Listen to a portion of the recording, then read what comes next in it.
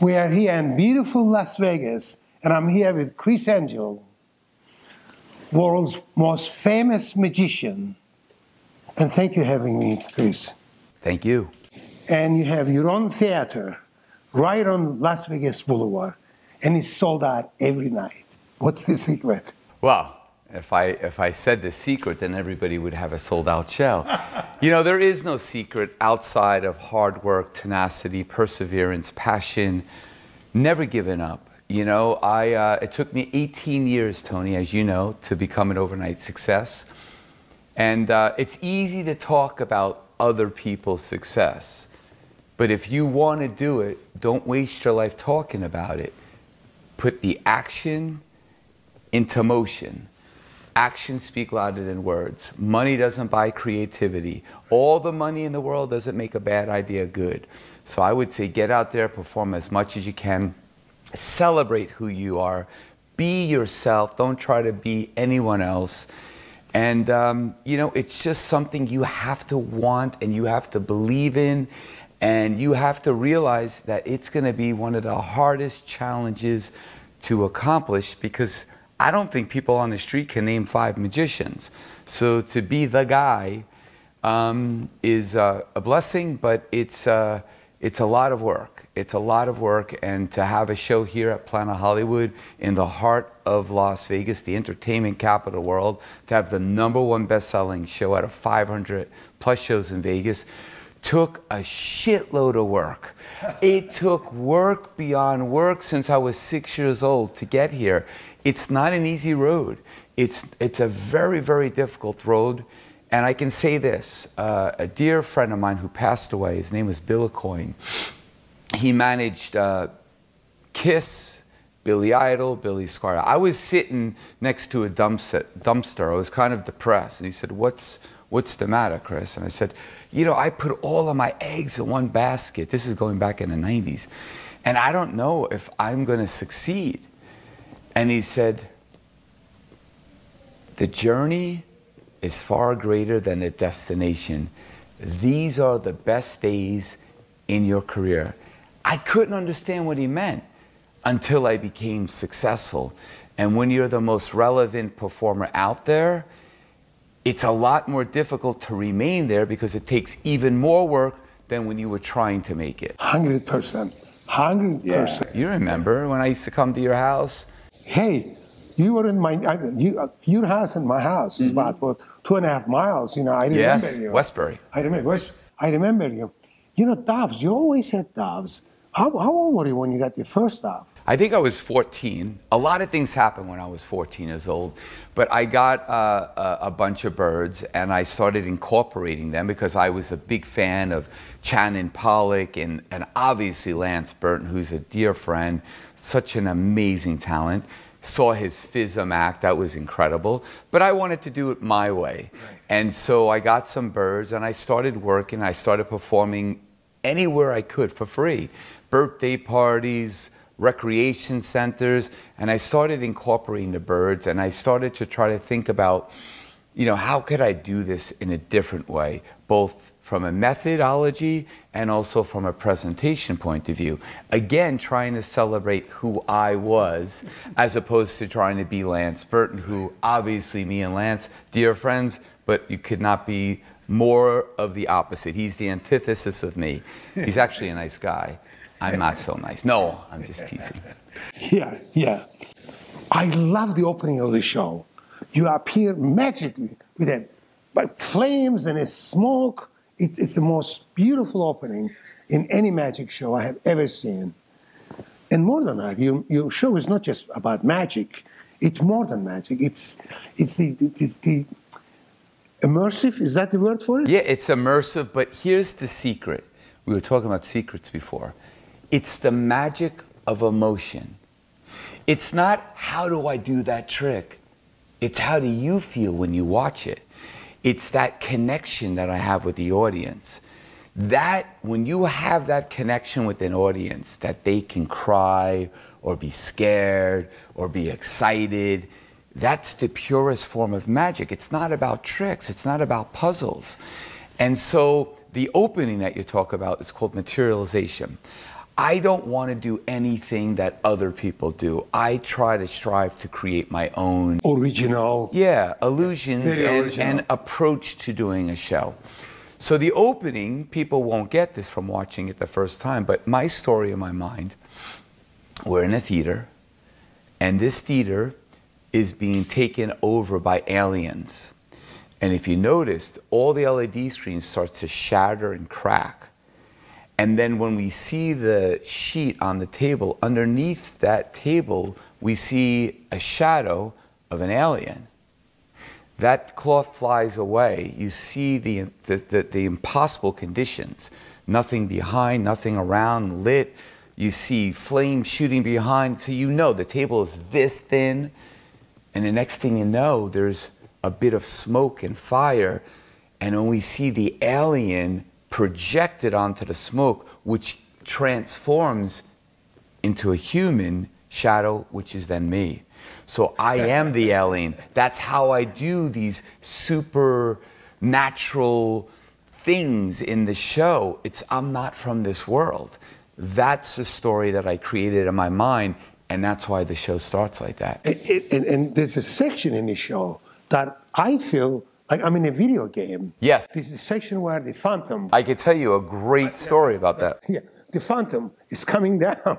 Yes, in the audience. He comes down from nowhere. He's just coming down. Right in the audience. And then you have a sword fight with him. Yeah, I fight with him, a little MMA, and then at the end I do a sword fight, and it goes into basically the Matrix. So it's like, 3D without 3D glasses, and the whole scene goes 360 degrees, and then at the end, I'm the villain. Amazing. And in the end, you vanish him. Yeah. And then you become the Phantom. Yeah, I vanish and I become the Phantom. And by the way, I got to give all the credit in the world for that original illusion from my dear friend Lance Burton. Lance is the one who came up with that. He developed that, he workshopped that, and he performed it, throughout his history. He performed it, at the Monte Carlo at the time. He performed it at the Hacienda. Right. And it was such an amazing illusion. And being the classy, wonderful friend that he is, I said, Lance, I'm going to be doing a new show that I'm creating right now, and I would love to do something with this, but I won't do it like you do it, because he calls the character Oscar. I'm going to develop it Criss Angel style. So he said, run with it. I said, let me give you some money for the license. He said, no, Criss, I don't want anything. Lance is a sweetheart. He's such a wonderful guy. So I took that illusion and I put it in the context and the theme of a live video game. And so like Mortal Kombat or any of these Fortnite, any of these video games. So what I did is I used projection, video, physicality, and of the performers, and practical effects that seamlessly meld and create this, basically this scene, which is an optical illusion because everything is working in harmony. So the effect of the room spinning and the guy coming down and all of these different things, it's really taking a variety of disciplines and bringing them together to create a very unique experience that the world of magic has never ever seen before. 100%. 100%. And more than that, I mean, you took some of Houdini's things and made it greater. If Houdini was here today, you're going to get a standing ovation from him. When I see you in a straitjacket, all right, and you're upside down, but you're spinning, my God, I'm wondering, how does he... Don't you get headache spinning? I've been doing it since I was a teenager, and I always saw videos of Houdini, and they would just sit there and do this, and I was like, it needs to be much more. My show is a very physical show. If you're not athletic, you don't work out, you're not in shape, you can't do the show. This show is really a testament to physicality, being in the moment, forward thinking, and really understanding what's happening, because it is dangerous You know, you could get killed, you can kill somebody. It is a very, very serious show. So I'm always about physicality because that's what I am in real life. What I do on stage is an extension of who I am. And so those illusions and the different types of special effects and the type of music I have and the type of lighting I have, you know, is all stuff that is part of like what is in my DNA, what I love, what I grew up on, which wasn't in the magic world. It was from other disciplines that I then brought into what I wanted to bring to the stage in a unique experience. My show is not a magic show. It's a concert. It's an experience. You know, you'll cry, you'll be scared, you'll be excited, you'll be in amazement. There's something in this show for everyone.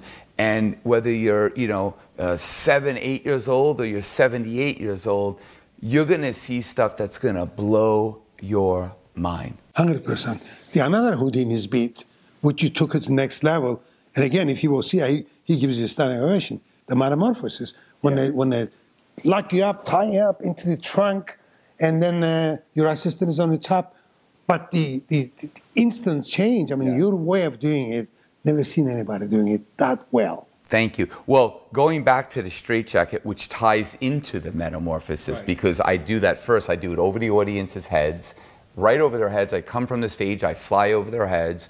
And then while I do that, here's the story that people don't know. I'm the nucleus of a tornado.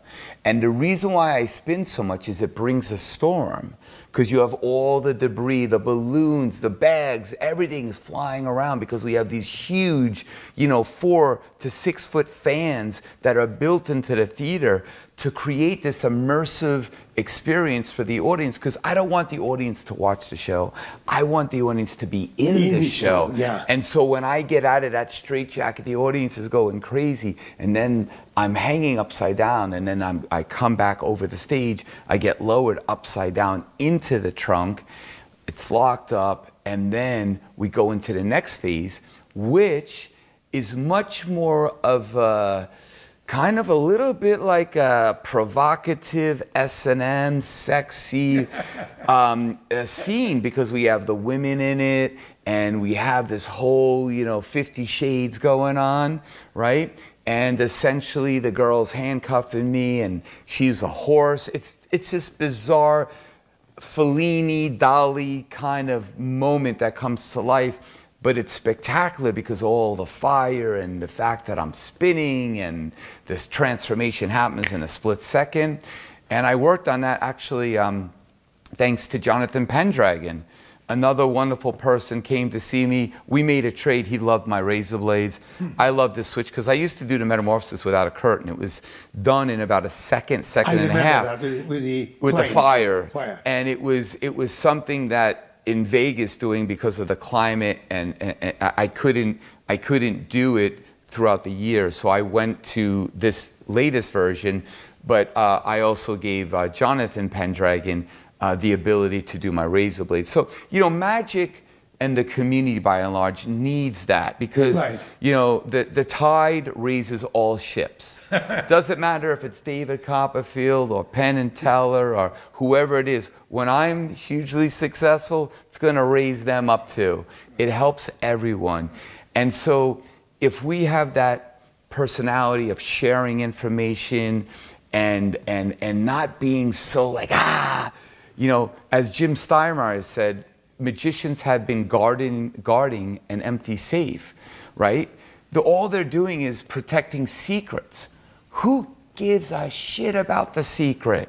It's not about the secret. It's the performance. It's about how you present it. It's about selling yourself. It's about you being the star, you being the celebrity. 100%. That's why people come to see me. They want to come see Criss Angel. Exactly. They don't want to go see somebody that they don't know. And that's why it's so important if you're a young magician, and I'm talking to you. If you're a young magician and you want to be successful, yes, you got to have chops and you got to have great, you know, technique and really good routines and all that. But the more important part is sell yourself. Make yourself be something that connects to the audience more than the tricks. Because if the tricks are the only thing that connects to the audience, then anyone, any nameless face can go there and perform it, and the audience will be equally as happy. But if they're coming to see you, then they want to see you do that trick. They don't want to see anybody else. It's like seeing a huge celebrity, Drake. You want to see Drake. If you pay to go to see Drake and you bought your tickets, you want to see him. You don't want to hear, tonight the part of Drake will be performed by, you know, Shannon. Like, you want to see Drake. And that's what you want people to desire about you. You want people to come see you. Exactly. 100%. Not Criss Angel. But there was a time where a lot of magicians were very influenced by Ricciardi, the great magician. The best. The best. And you were influenced by him. Massively. I know. So was I. Yeah. You know, so was everybody in the You business. have great footage. Yeah, I do have Great footage. I have that footage that on from your DVD of Ricciardi. Yeah, yeah. It's amazing footage. Amazing. You know, maybe we should put it on YouTube. People can see it. Yeah. But anyway, on Ricciardi's décolleté chair. Yeah. You took that again. You took that trick and took it to the next level, where you put the girl on the chair, cover her up, and then you pull the cloth, and she's gone. Yeah, but I do it different than Ricciardi. It's a different method. It's my own concept. That's what I'm saying. Yeah, and it took me a while. And then, you know, it gets a little annoying when you have people that will rip you off. But at the end of the day, I created it. And I created it because Ricciardi was a master showman. He was. He took the simplest objects, a broom, a chair, a box, and he made it so powerful. Magic. And that was because of his presence, the way he moved like a matador. He was really, as far as a powerful character, he was the guy that most influenced me. And so the décolleté chair, the razor blades, even the way I do my levitation, the way he would move his hands, you know, like, Yeah. you know, he would be like a conductor, a mad conductor. That's all Ricciardi. That was my inspiration. Now, I would never take his trick and do it like he did.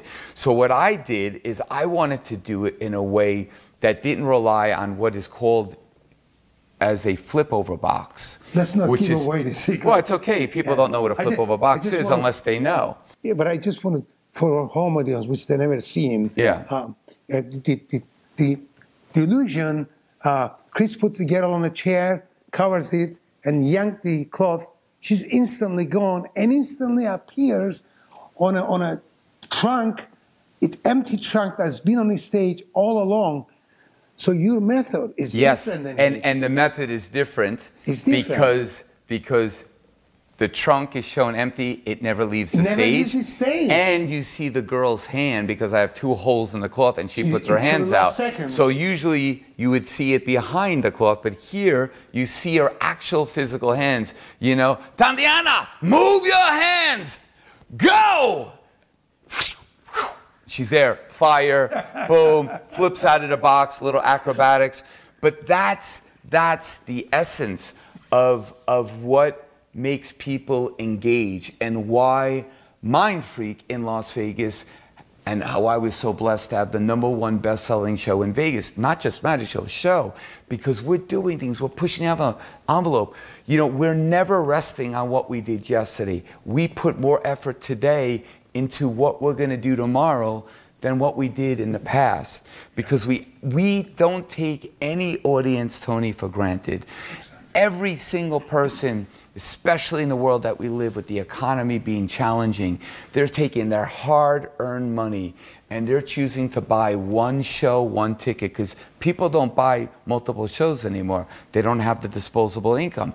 So when they come to see Criss Angel Mind Freak here at Planet Hollywood in the heart of the Las Vegas Strip, I'm going to do everything in my power, the cast, the crew, everybody's going to do everything in our power to perform the most spectacular. Amazing, mind-blowing experience that you can have. Because you know what?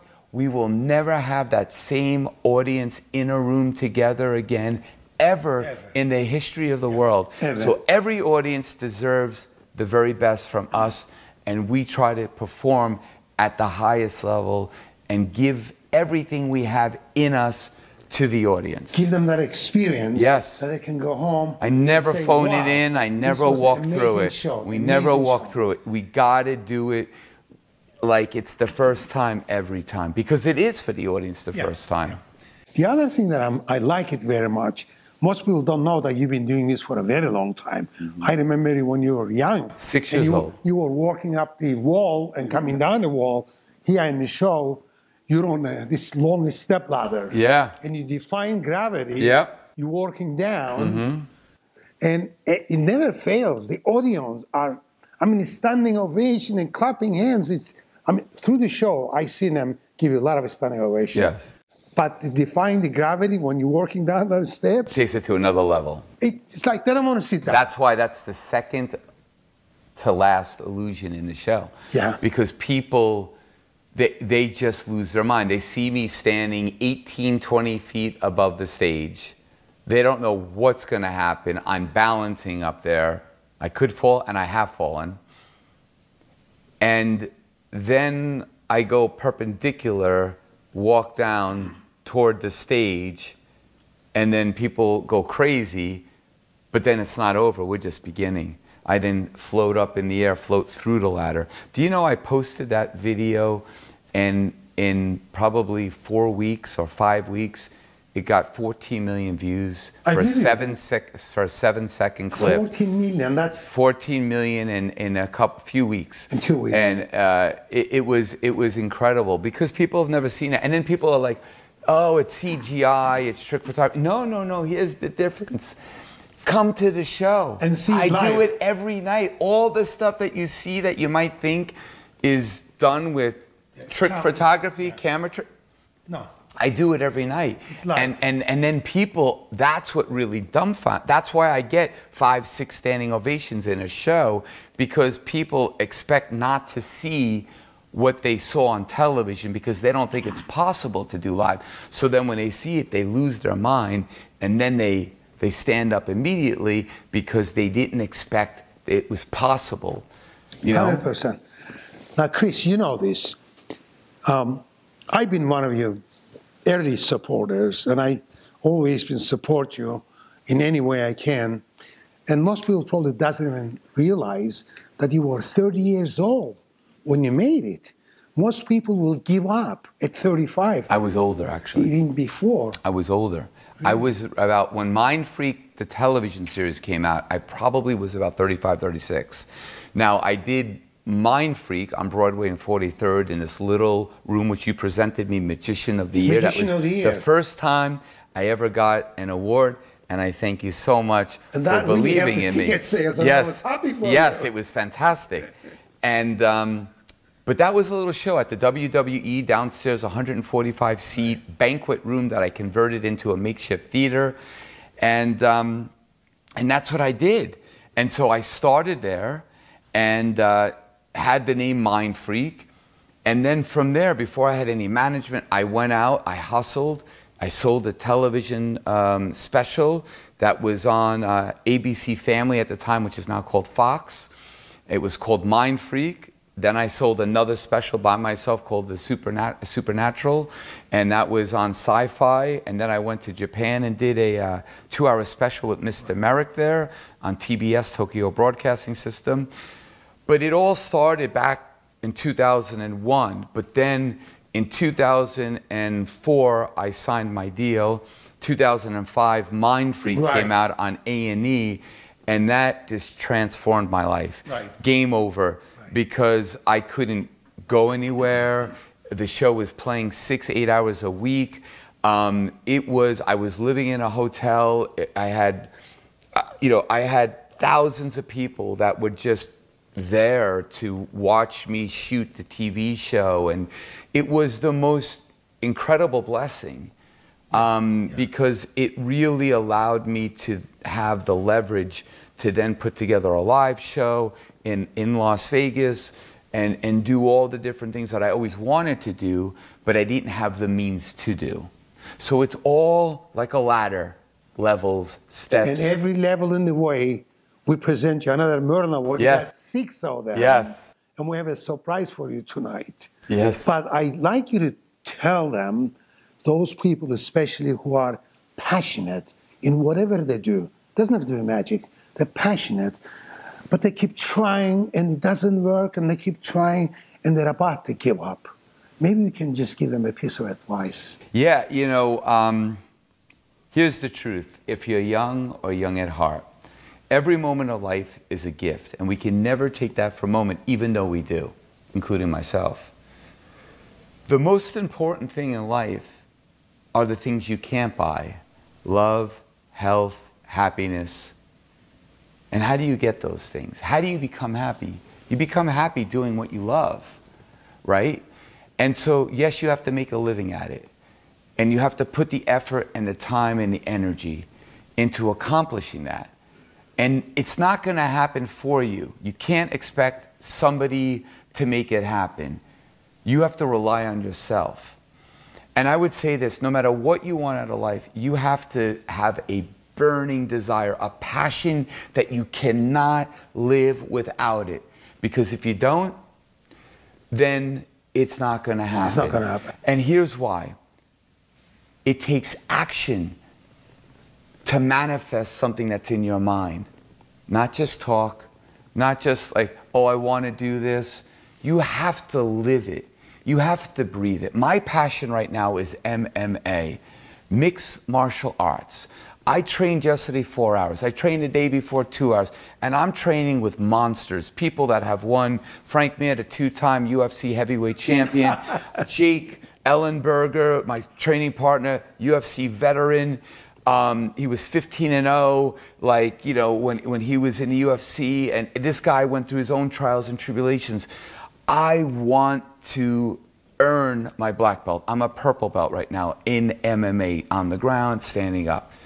But it doesn't matter if I want to be a great cook, I want to be a painter, I want to be a doctor. Doesn't matter.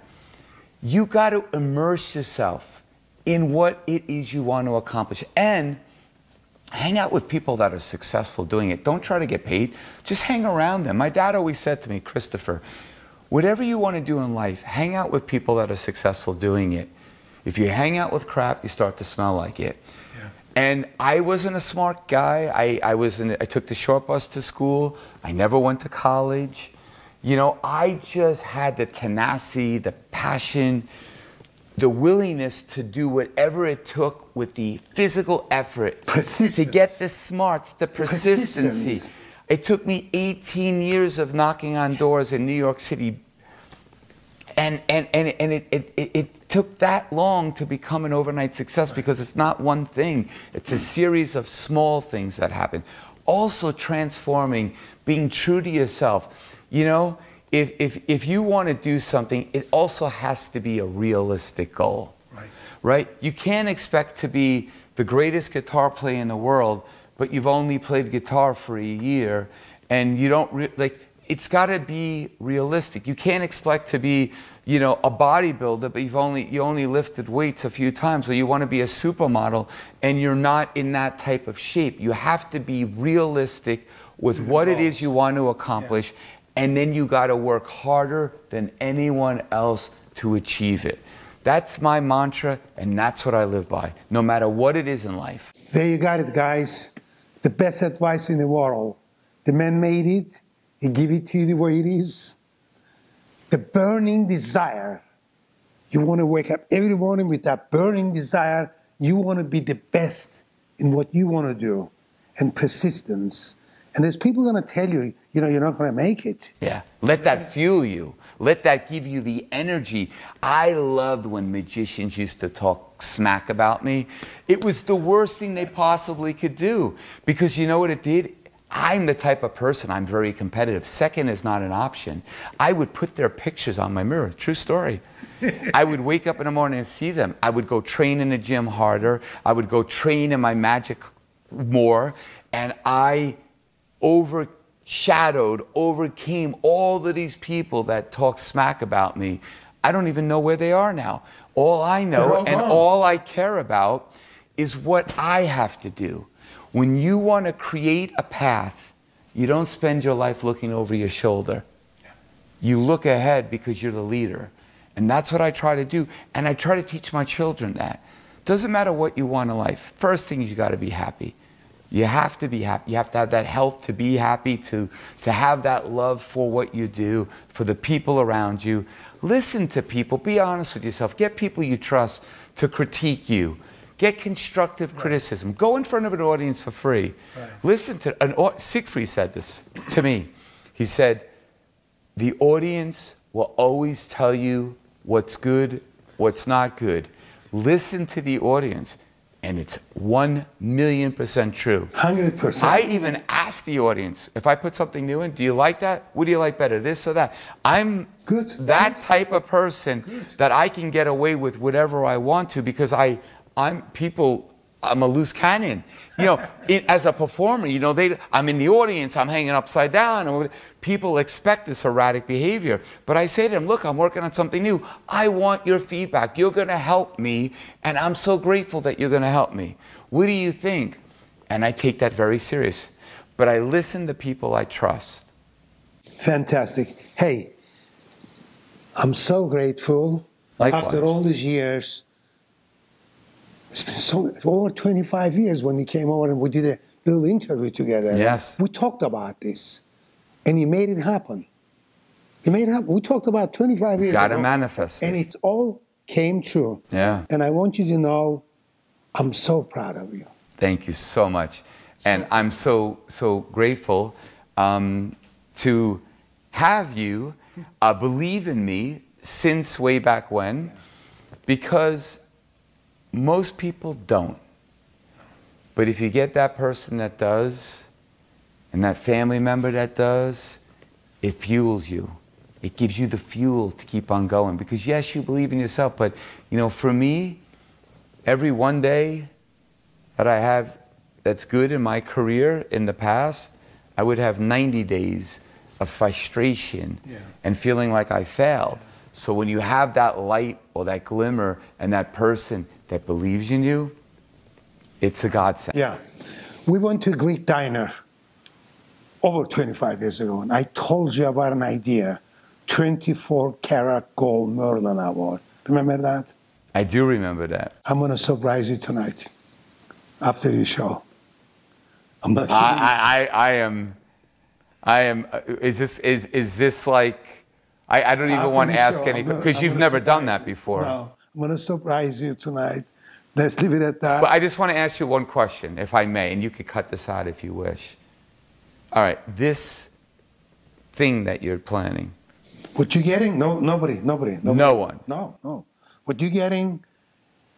I don't want to tell, but they're going to see this after. Okay. They're going to see, so we can talk about it then. Okay. You're getting the 24-karat gold Merlin Award. It's called gold, the greatest gold. It's a greatest of all time, and nobody will never give it to anybody. And you're going to get it tonight. I didn't want to. You see, I wanted to surprise you. I honestly, I can just say, I can't even say, I'm honestly speechless, because the International Magician Society is the largest magic society in the world. It's in the Guinness Book of World Records.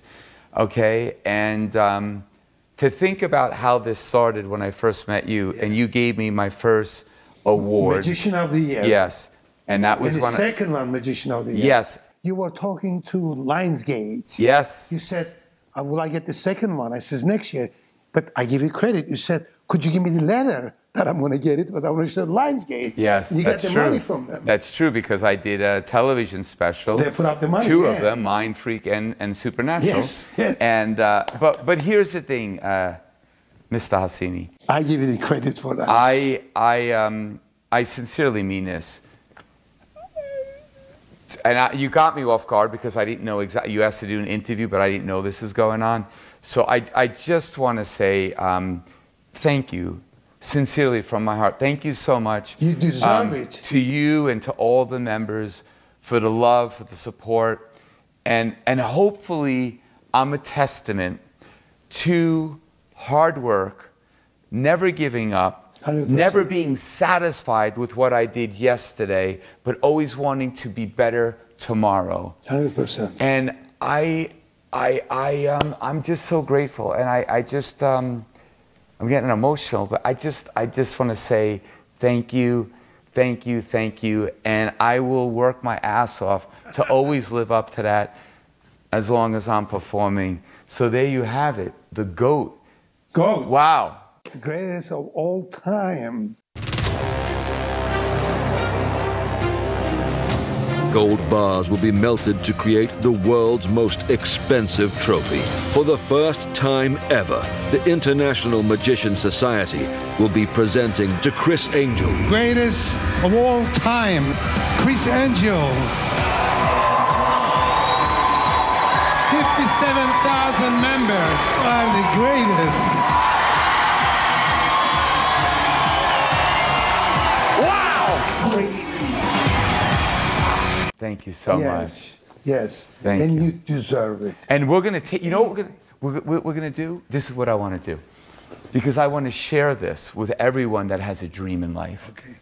I want to take this 24 karat gold, which we're going to have to like now come up with something that it can't be stolen. And we're going to put it in the lobby.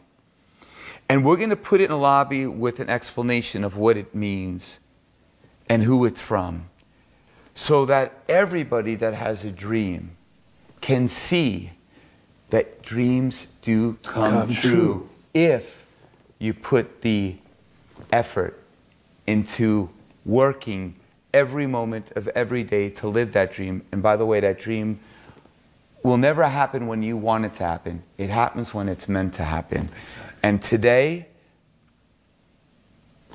it's happening for me. Your dad, man, looking at your dad. My dad is, you know, I'm 56 years old now. Your dad. My dad died when he was 6 years old from stomach cancer in my hands in New York, I know, on Long I Island. know. And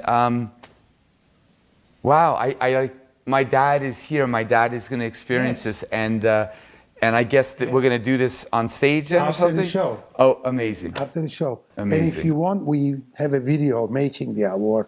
I'll give you the video, and you can do something with it. Okay, well, we'll definitely feature it in the lobby. We're going to make something really special because this is the GOAT. This is not Magician of the Year, which I'm grateful for and gotten, I think, a bunch of times. The greatest of all time. But that's something that, God, thank you so much. I really appreciate it. I appreciate you, and thank you. Thank you so much. Thank you for being my friend. Of course. Thank you. Thank you. Thank you so much.